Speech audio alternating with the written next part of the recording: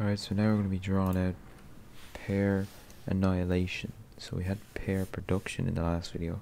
Now we'll have pair annihilation in physics, okay? Pair annihilation. Okay. So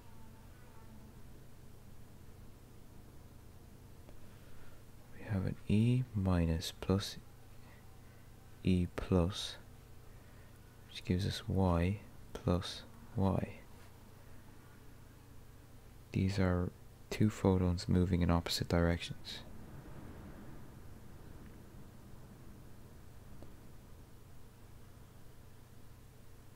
So that, as we have already calculated the mass energy of the electron-positron pair to be 1.02 MeV, then as this produces two Y-ray photons, the energy of each photon must be 0.51 MeV. So 0.51 MeV multiplied by 2.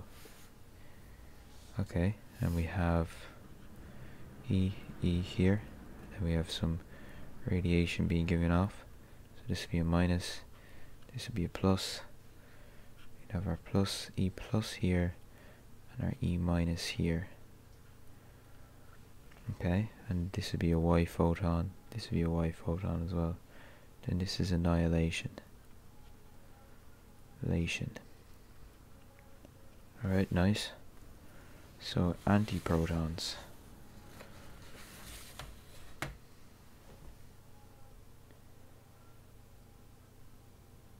So the mass of a proton is nearly 2,000 times that of an electron.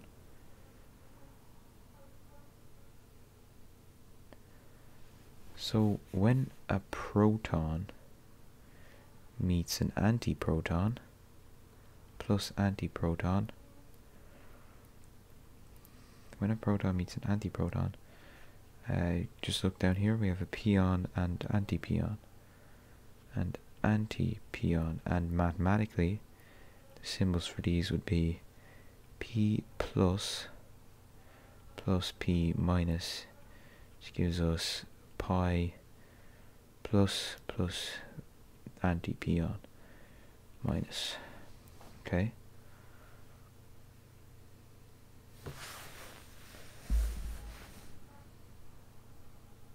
Pions are formed when high-energy protons in cosmic rays collide. The pion is a very short-lived particle and decays into another strange particle, a muon, and a neutrino in about 10 to the minus 8 of a second. So it decays to a muon in which a muon is represented by this symbol. It does that in 10 to the minus 8 seconds. Proton-proton collisions. So pair production is the conversion of energy into mass, and pair annihilation is the conversion of a mass into energy. Okay.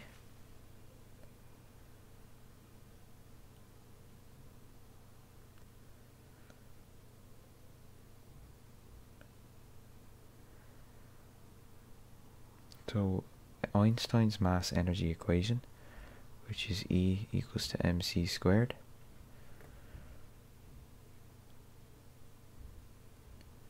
works both ways. Mass changes into energy, but energy can also change into mass. When high energy protons collide, some of the enormous energy changes into mass.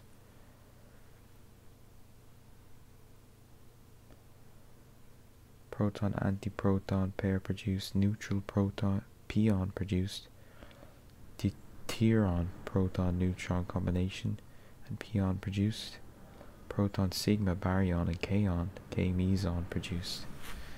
So the fundamental forces of nature, we'll have a look at that in the next video. Okay, so thanks for watching.